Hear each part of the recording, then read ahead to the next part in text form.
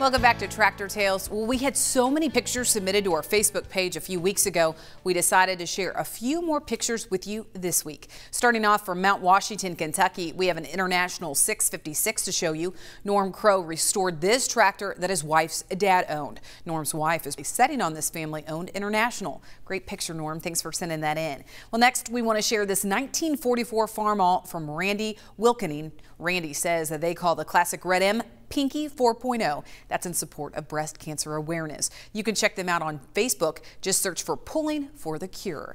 Finally, we have this beautifully restored Farmall Super A from Pine Prairie, Louisiana. Dennis Brown bought this tractor last year and got to work on restoring it. He liked this 1953 Super A because he and the tractor are the same age. He tells me he uses it almost daily in the garden. Thanks for sharing that, Dennis. And thank you to everyone who shared a picture on our Facebook page. We'll try to get to more of those in the coming weeks.